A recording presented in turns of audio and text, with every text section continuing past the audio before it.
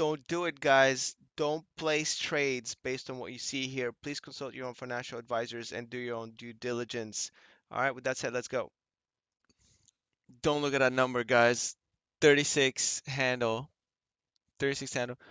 It's September 27th, the Thursday, and we have a plus 700 and like $20 or something like that on the portfolio. No big deal. It's a pretty explosive day, man. Pretty explosive day. There's some crap that happened here. So number one, the uranium strategies here, the option sell strategies are not accommodative to this type of volatile behavior. All right, they're just not. So there's the stock in question is actually right here highlighted on the Robinhood. You know I own this. You know I play this all the time.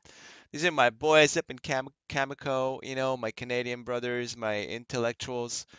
Um, they managed to beat the case, and they are they got some good news in their tax troubles and obligations that they had, which they discussed in their conference calls, and they mentioned that they were going to get out under it. It's one way or another. In the worst case scenario, isn't that menacing anyway? So they did it, man. So now, they're chilling. And so look at this. What happened to my boys Cameco is you can see they're 15% up, and the whole sector is popping. Look at this, 15%. It's crazy. 400 and some dollars over here, but I've saw the call against it, and so that call popped up, so that means that, I lose that $135 or whatever, but I get this 400 I get this 447, even though I'm losing value right here on this oops, clicked it, accident, on this call right here, but it's all good. It's all good. So Cameco, man, Cameco and the whole uranium sector on fire. All right, look, LEU up 0.75, UUUU point almost 7%, URG 1.36, Cameco 15, URA the ETF is 3.74. It's crazy out here. And so over here we have Apple up another 2%, chilling at 224. I gave Apple permission to rise in value and it has done so. Apple's been so good, is listening to me like perfectly. I told it to go down, it went down. Now I can, allow it to go up, and it's appreciating. It's doing great. All right. So, as far as precious metals goes, they had a big drop. You can't see it reflected here in EXK and Endeavor because, they're my boys, but it will hit them probably. It will hit them. If the metals prices stay this low, it will hit them. They dropped another percent or two under critical support and staying there, not just a spike.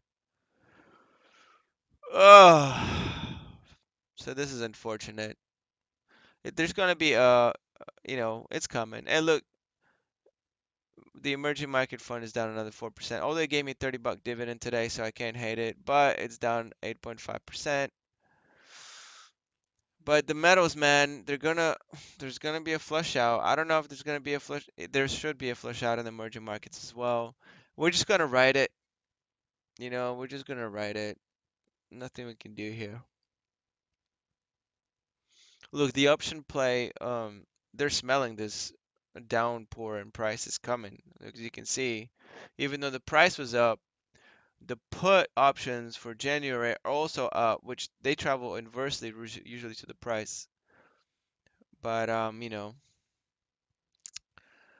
the options usually tell the future of the stock. It's kind of weird how that works. So, so this is the big news. Oh, another thing is, C-SPAN, my Asian container ship rental company, my boys over there, Asia. So I saw the call at $10, then they dropped big, but then today they're up at 68, so they're trying to make up some of that gain. But I'm still doing good, purchase price 737 here. Um, and I've had I saw the call at 10 when it was up high for a $10 sell. You can see it right here, 11.16. So I'm doing all right. Total return $27 on it. I've obligated 100 shares of C-SPAN towards it. I have 160 total. So even if they sell, if I get any additional gains over $10, I'll still get to keep those for the 100 shares, I mean, for the 60 shares remaining. Now, I'm not even worried about that at all. I'm just gonna let it do whatever it's doing. I'm sitting good on this company, but it's just nice to hover around my call sell price. That's the best thing. So the rest of the market's pretty quiet. Nothing too overly exciting, at least for my portfolio. But the combination of Cameco, the uranium sector overall, and Apple, and the equivalent puts from Cameco that lost a lot of value, that relieved me from some obligation.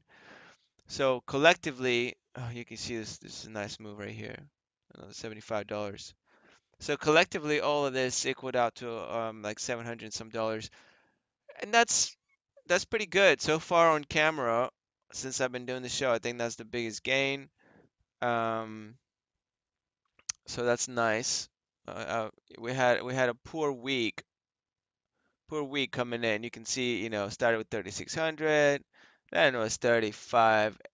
855 and just kept losing a little bit. 649, a little bounce back, and then back all the way down to 35,500. But it looks like we're starting to make some headway back into a more profitable zone. This is also, I believe, let's see if it's an all-time high or not. I think it's close. Yeah, nope, 20 bucks off. I had an intraday all-time high. Well, you can see it's $20 off. Intraday, I was up to 36,344.63. All right.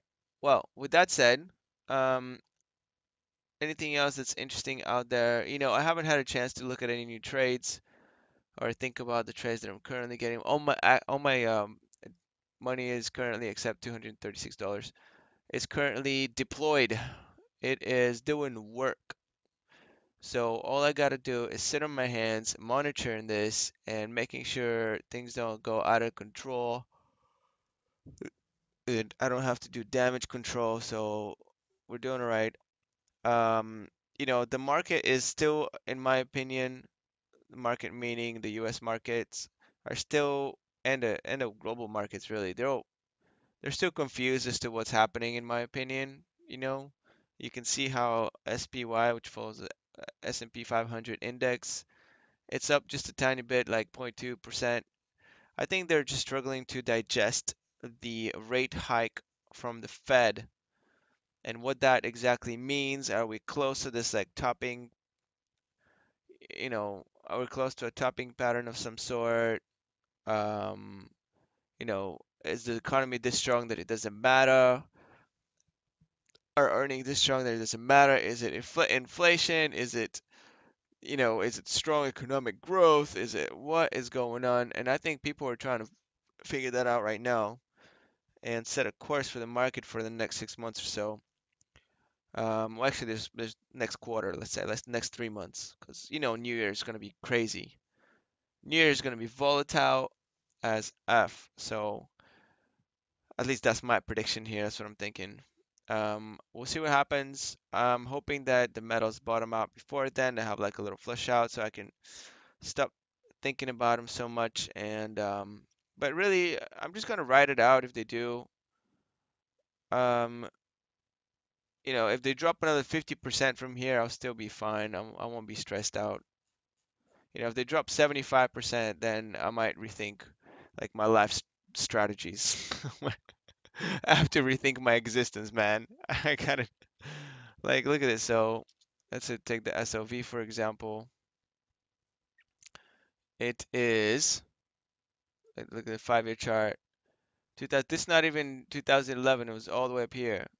You know, So it's down since 2011, like 75% already. If it drops another 75% from here, 75% of the current price, I'm definitely rethinking my existence, man.